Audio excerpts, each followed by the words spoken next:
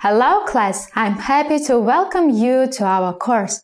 This is an introduction to petroleum engineering. It will take you through the basics of each major role in petroleum business.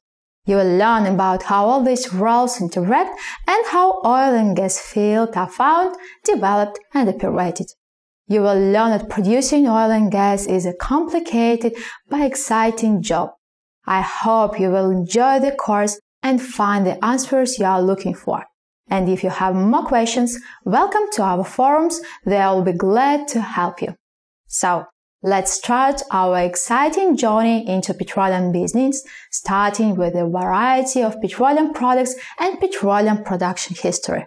In a modern world, the dependence of national economies of petroleum industry is significant. Now that oil is a major energy commodity, its economical and political powers become enormous.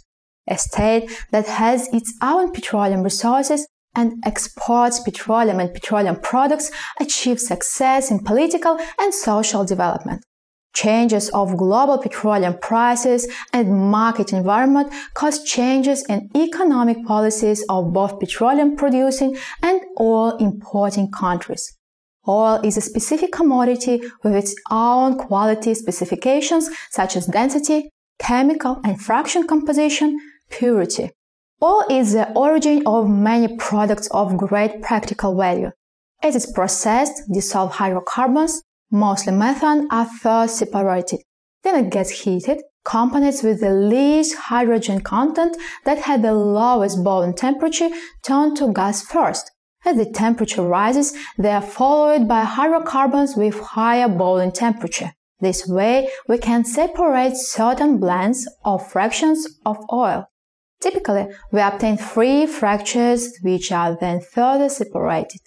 Thousands of petroleum products are manufactured today. The major ones are liquid, gases and solid fuel, lubricants and technical oils, mineral wax, bitumen, aroma compounds, carbon black, acetylene, ethylene, petroleum acids and salts, high alcohols. These products include fuel gases, gasoline, solvents, kerosene, gas oils, household fuels, and wide range of lubricants, oil fuel, paving bitumen and asphalt, paraffin, Vaseline, medical and insecticide oils, and creams, ointments, explosives, medicine, cleaning products. But the major consumer of petroleum products is the energy industry. For example, heat value of fuel oil is larger almost by half than that of top quality coals. It's compact and leaves no hard residue after burning, as power stations, factories, railroads, and water transport replace solid fuels with fuel oil. The development rocketed. Energy sector is the main petroleum consumer all around the world. The share of oil in global energy balance is more than 46%. Yet, later consumption of petroleum products by the chemical sector has been steadily increasing. Modern chemical industry consumes as much as 8% of all the oil produced. For example, ethyl alcohol is used in about 150 lines of business. Chemical industry makes use of formaldehyde plastics, synthetic fabrics, synthetic rubber, ammonia, etc. Petroleum products are used in the agriculture as well. Plant growth stimulants, seed protectants, fertilizers, plastic for hotbeds, etc. Mechanical engineering and metal industry consume all-purpose adhesives, plastic components, lubricants, etc. Petroleum coke is massively used for metal smelting. Compressed black is used to create fireproof lining of smelting furnaces.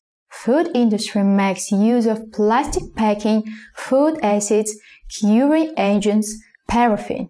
Petroleum products are used to create special protein and vitamin supplements. Pharma and beauty industry use petroleum products to produce liquid ammonia, chloroform, formalin, aspirin, Vaseline, etc. Petroleum products are used in wood, fabric, shoe, and construction industries as well.